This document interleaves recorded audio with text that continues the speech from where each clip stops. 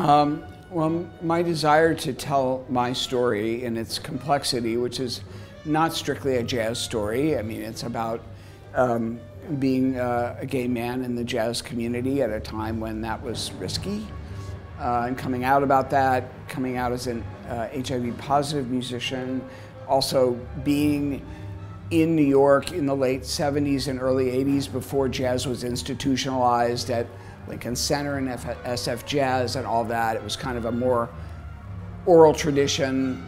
Everybody was like available. You could hang out at Bradley's with Art Blakey and Tommy Flanagan and Jimmy Rolls, and you know, nobody was sequestered with managers and publicists. Everybody was kind of just hanging out, you know, and of course there was drink and drugs and fun stuff, but to me as a, you know, somebody in 21, 22, it was incredibly romantic. I got to play with a lot of my heroes and hang out with them. So I was in New York at a particular time, not just for the jazz world, but also for the gay world. It was only 10 years after the Stonewall riots, which were in 1969, which basically established the rights for gay people to congregate. So it's a very multifaceted story, but the things that led to me to doing it, to really wanting to do it, and it does take work.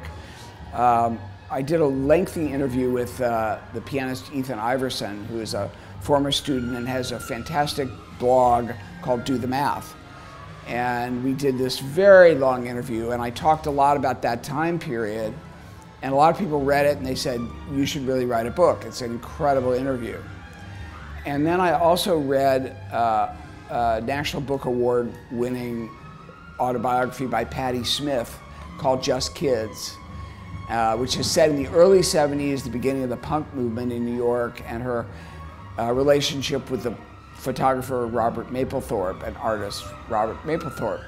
So I thought, if I can tell my story and be as literary as that, then I think I really should do that. And as I said, I'm approaching 60. You know, my health is great. My career is at a pretty much high point right now, and I still feel like have more to do, and I'm getting better maybe, which is a good thing to look forward to as you enter a new decade.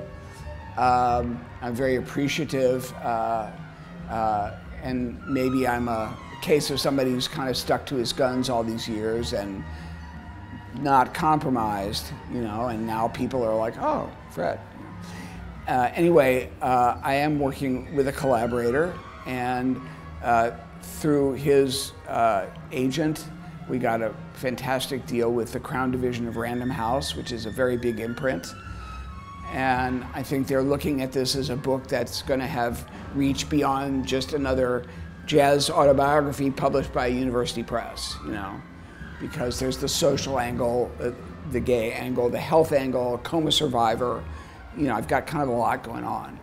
So projected, we have to deliver the manuscript in May of 2016, which is 10 months from now. And then the books will be available in early 2017. And at the same time, there are two women that have been doing a documentary film on me for a few years. And so they're going to try to coincide the film release with the book release and see where that goes. You know all about media.